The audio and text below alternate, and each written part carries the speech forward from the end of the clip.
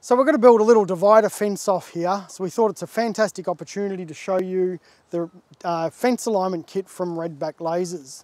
So that fence alignment kit will either operate with the DGL1010GM or the EGL624GM laser from RedBack lasers. The reason these lasers, they both have a vertical mode of operation and will track to the receiver, and we'll go through why that's so important shortly.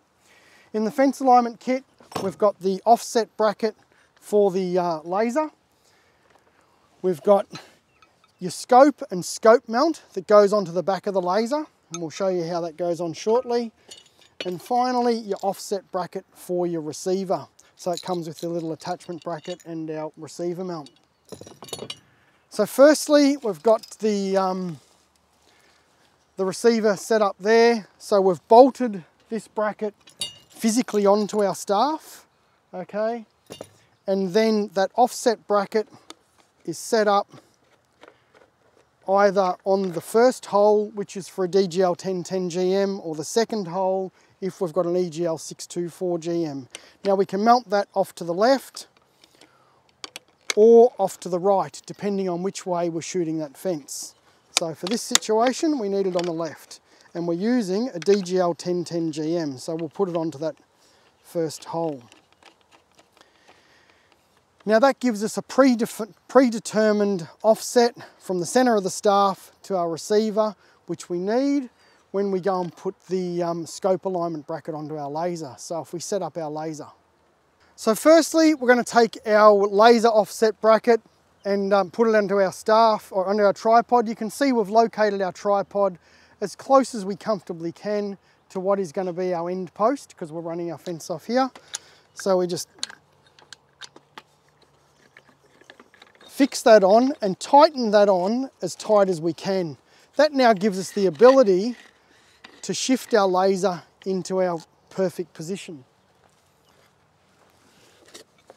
Grabbing our laser and our scope mount bracket, that scope mount bracket gets bolted onto our bottom laser mount, and that laser, because it does have that vertical ability, screws onto the rotation plate as part of the offset bracket.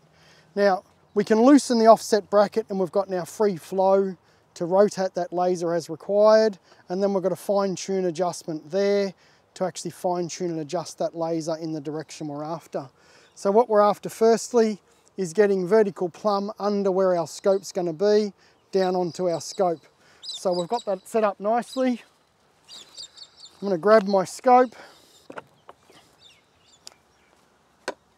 and my scope goes on the top there. So now you can see I'm going to scope fence line and I'm going to laser an offset, which is why we have the laser offset bracket for the receiver. We're now going to scope when we're marking out our posts. We can mark to, or pick up with our receiver on the laser, and we're marking our fence line with the staff, straight down the staff, so we can pick that up all the way. But the very first thing we need to do is make sure our scope is perfectly aligned with our laser. So to do that, we need to turn on our laser, we need to come back, scope off our strainer in the distance. So we've got a post we're working to there, which I'll come and scope off shortly. We can adjust and get our laser aiming perfectly at that point. Then we go down to that point up to 50 meters away. So this is important, we've got to be within 50 meters to do that first calibration in. Up to 50 meters away, go down to where the laser is now, where we've scoped off the strainer, and then we'll track it into the receiver, and our laser will be set to the receiver. So anyway, I'll come and scope that in.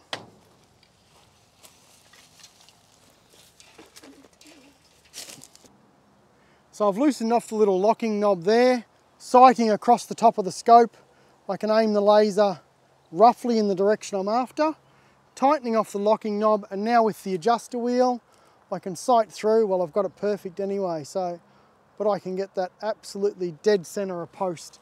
Now we've got our laser set, the scope's aiming at the post. What we've got to do is calibrate that receiver with the offset so that those two lines are parallel. So before we head down the other end, we're going to need to power up that laser. Just let it go through its boot up sequence. And then remember to hit that VWS button. That vibration wind sensor will just desensitize that laser. We're working in a little bit of wind here, so we just want the laser to be a little bit less sensitive. Anyway, let's head down the other end of the fence.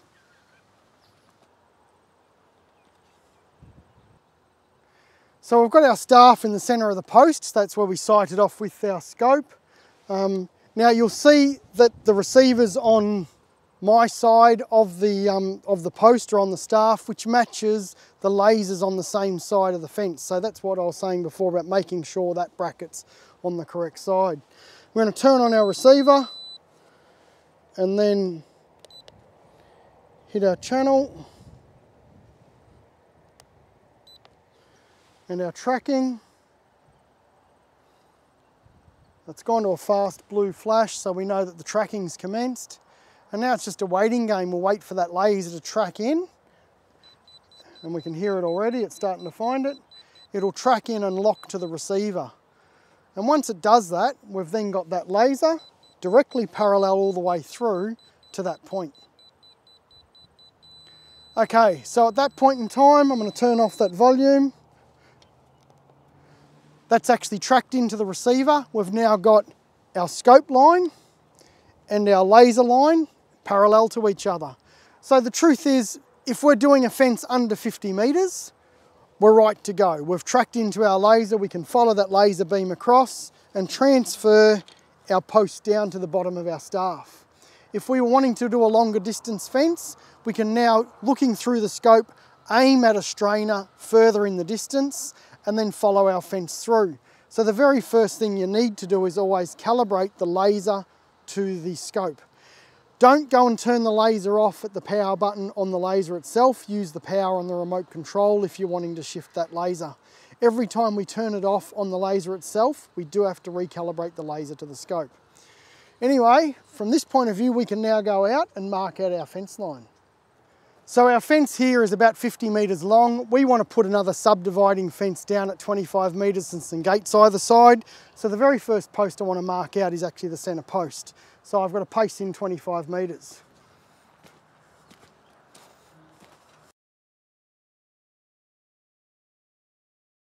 All right, so we've pasted out our 25 metres. There's our laser somewhere in that vicinity. Alrighty, so now if we pick up our laser beam, it says we're about 3 mil out. The other thing I'm going to check, there's a bullseye vial on the back of the laser, on the back of the staff. I want to get that correct.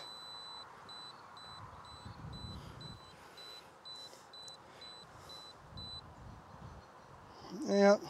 So here we can use the millimetre receiver, about 23 mil out, 10 mil out.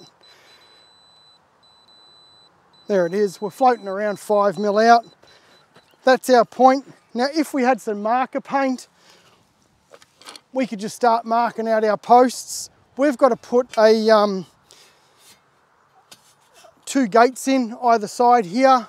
I'm not going to get round to fencing this straight away, so I thought if I put some star droppers in, they're a bit more permanent and I won't lose my marks.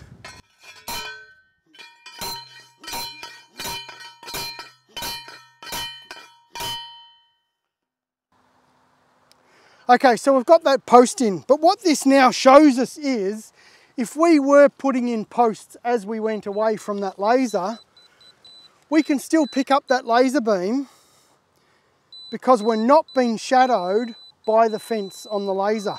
We're always measuring that offset. So we can go and mark out all our posts continually after. We could be ramming and working as we go. Never worried about that we are going to get our laser to be shadowed. So I've got to go and mark out the rest of this fence, but one more feature I do want to point out is say we were working down in a ravine, we can now put this on a 5 metre staff, listen, pick up our laser, checking our bullseye vial, we can transfer from a point way up in the air, so if we're down in a ravine, we can still pick up the laser way out of sight of that laser beam itself, transferring it down into the ground, onto the ground. Try to do that with a strainer wire. Anyway, looks like I've got a bit of work ahead of me, so I'll catch you around.